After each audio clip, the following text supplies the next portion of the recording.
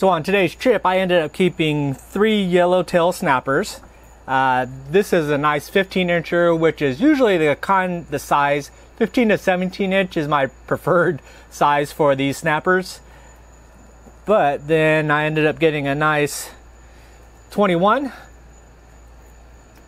then this big dog came out to 27 inches. So I am actually going to be making that soup, so I don't need a lot of filet meat, so I'll probably just use this 21 incher here, and then the other ones I'm going to use for something else. So let's get to cleaning.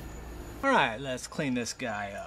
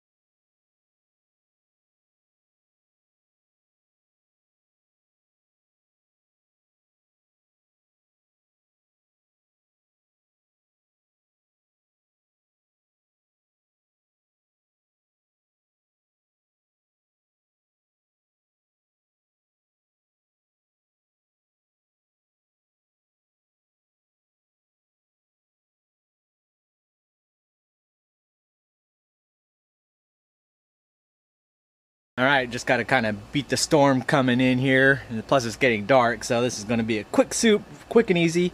Main ingredients: starter with some bacon, got some onions, celery, carrots, and then I've got some potatoes inside that are all diced up and ready to go. But I'm going to start with rendering down the bacon.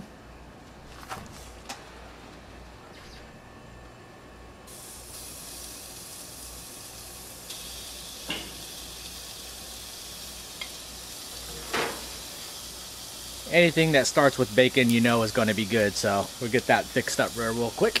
Alright, our bacon's all rendered down, somewhat crispy, so I'm going to take some of it out and leave some of it in. To this we're going to add the onions.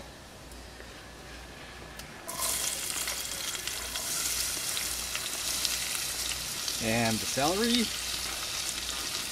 And the carrots.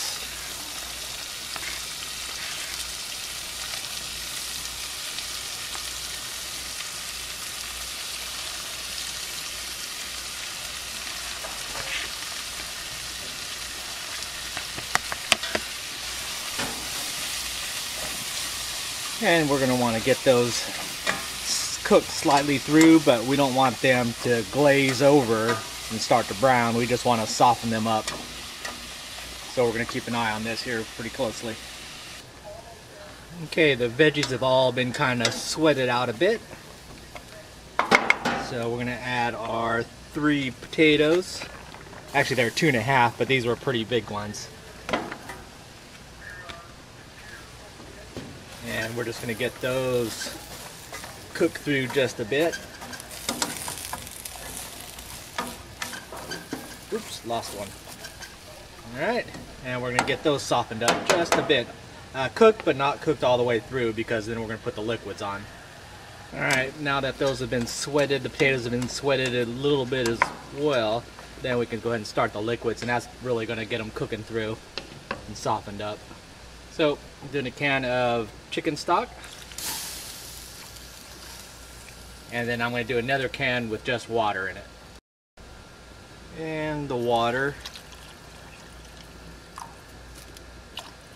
There we go. And we're going to let that simmer and cook until the potatoes are soft, or probably almost soft all the way through. Okay, potatoes have gotten soft, so I'm going to add the fish. I basically just chunked it up to nice bite-sized pieces, and then I've put Everglades heat on them for this seasoning on them. And we're going to just add all that nice meat there.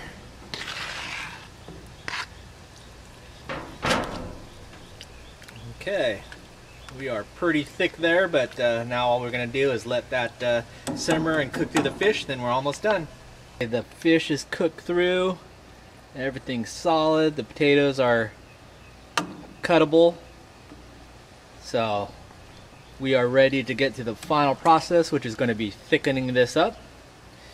So I've got a mixture of heavy cream, flour, and butter. And that we're going to use as just a thickening agent. And we're just going to mix in a little at a time.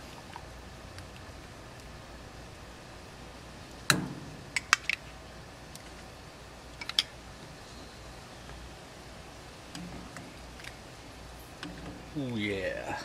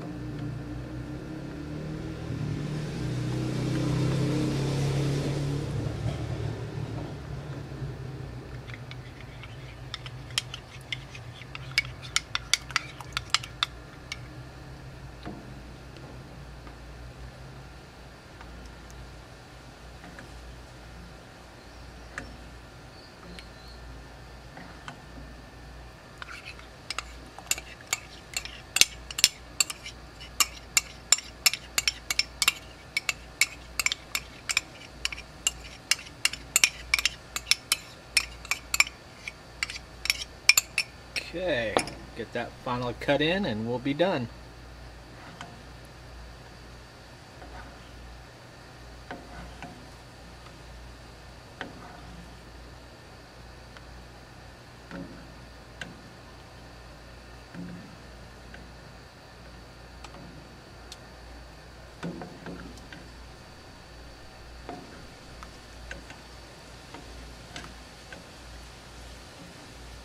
I'll say we're pretty much done, so let me go ahead and just take this inside and I'll get it all plated up.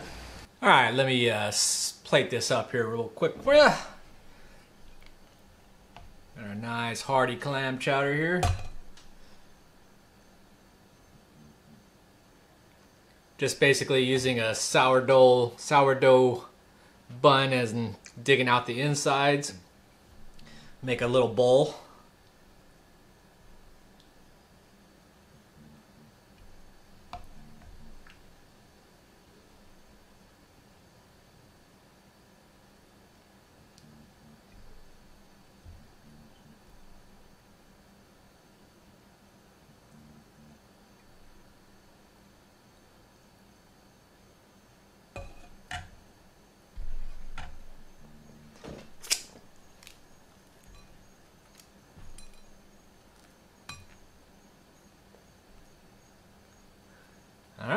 let's check this out.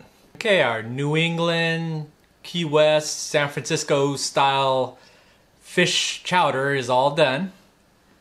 We went ahead and utilized a sourdough roll as our bowl. That's what gets it kind of the San Francisco style. Yellowtail snapper is our fish that we used in the soup. And just your basic celery, carrots, onions, some chicken stock, water, heavy cream, butter, a little bit of flour to thicken it up. And I'm going to top it with some bacon here. And then on the side, we just have a little bit of olive oil and minced garlic. Add a little bacon to it, and then I'm going to just dab up with the internal parts that I dug out of this sourdough bread. And that is our hearty soup. All right, let's give this a try.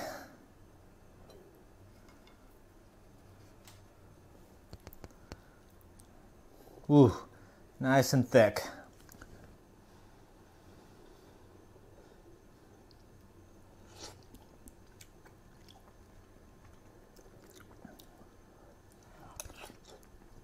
Ooh, hot.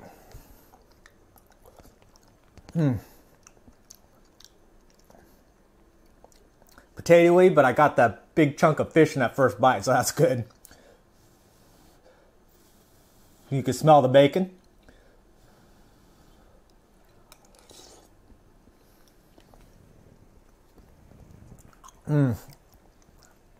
Potatoes still have a little bit of a crunch to it, so that's just perfect. Nice.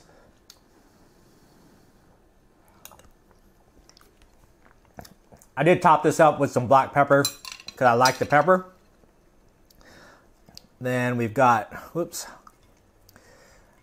I toasted some of these, and then we're going to dip this in our olive oil and minced garlic.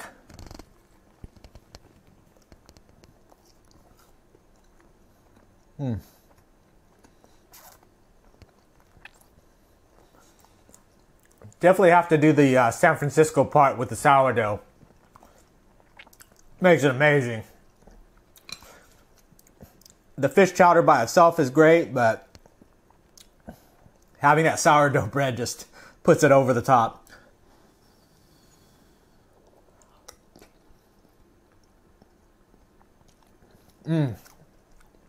So good. So anyways, I hope you guys enjoyed that. Excellent stuff. Another really good one. I'd highly recommend it. Definitely do the sourdough. That just kicks it off totally there. So anyways, thanks for watching, and I'll see you next video. Bye.